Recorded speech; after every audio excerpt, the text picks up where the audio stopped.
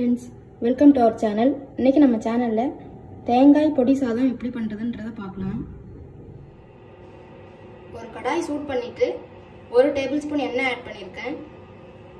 எண்ணெய் சூடாயிடுச்சு. 5 டேபிள்ஸ்பூன் கடலை பருப்பு ஆட் பண்ணிக்கலாம். பச்சை கடலை பருப்பு. இது நல்லா செவரணும். அந்த அளவுக்கு இது நல்லா வறுத்து எடுத்துக்கலாம். இப்போ கடலை பருப்பு நல்லா செவந்துருச்சு. இதை ஒரு பிளேட்டுக்கு ட்ரான்ஸ்ஃபர் பண்ணிக்கலாம்.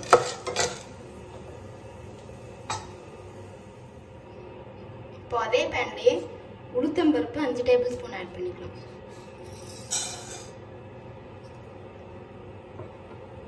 இதுவும் நல்லா கோல்டன் ப்ரௌன் ஆகணும்.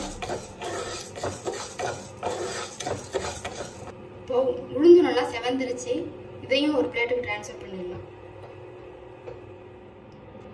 அதே பேன்லயே 7 வரமிளகாய் ஆட் பண்ணிருக்கேன். இதோடவே தேங்காய் துருவல் 1 கப் ஆட் பண்ணிக்கலாம்.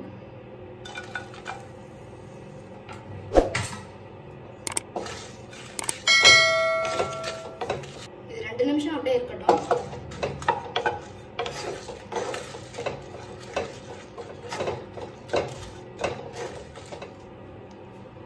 இப்போ 2 நிமிஷம் நல்லா வறுபட்டுருச்சு. இப்போ ஸ்விட்ச் ஆஃப் பண்ணிக்கலாம். இப்போ இது எல்லாத்தையும் ஆற வச்சு மிக்ஸி ஜாரில் கொரகொரப்பாக அரைச்சி எடுத்துக்கணும். ஒரு 5 நிமிஷம் இது ஆறட்டும்.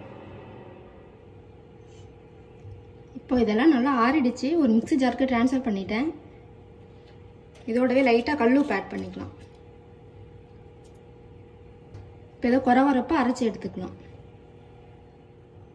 இப்போ பாருங்கள், நமக்கு தேங்காய் பொடி ரெடி ஆயிடுச்சு. இப்போ ஒரு பேனில் 3 டேபிள்ஸ்பூன் எண்ணெய் ஆட் பண்ணியிருக்கேன். கடுகு உளுத்தம் பருப்பு ஆட் பண்ணிக்கிறேன்.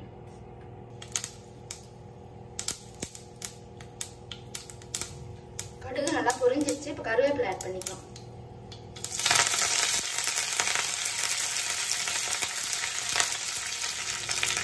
இப்போ இதோடவே வேக வச்சு ஆற வச்ச பால் 1 கப் எடுத்துருக்கேன். அதே ஆட் பண்ணிக்கலாம்.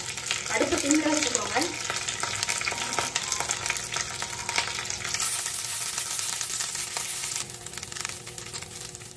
இதோட நம்ம அரைச்சி வச்சிருக்க தேங்காய் பொடி இருக்கு இல்லையா, அதை ஆட் பண்ணிக்கலாம். உங்களுக்கு எவ்வளோ தேவையோ அவ்வளோக்கு ஆட் பண்ணிக்கலாம். நல்லா கிளறி விட்டுக்கலாம்.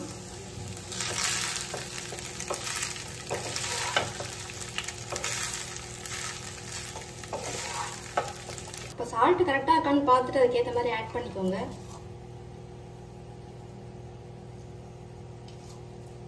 இதையும் நல்லா கிளறி விட்டுக்கலாம்.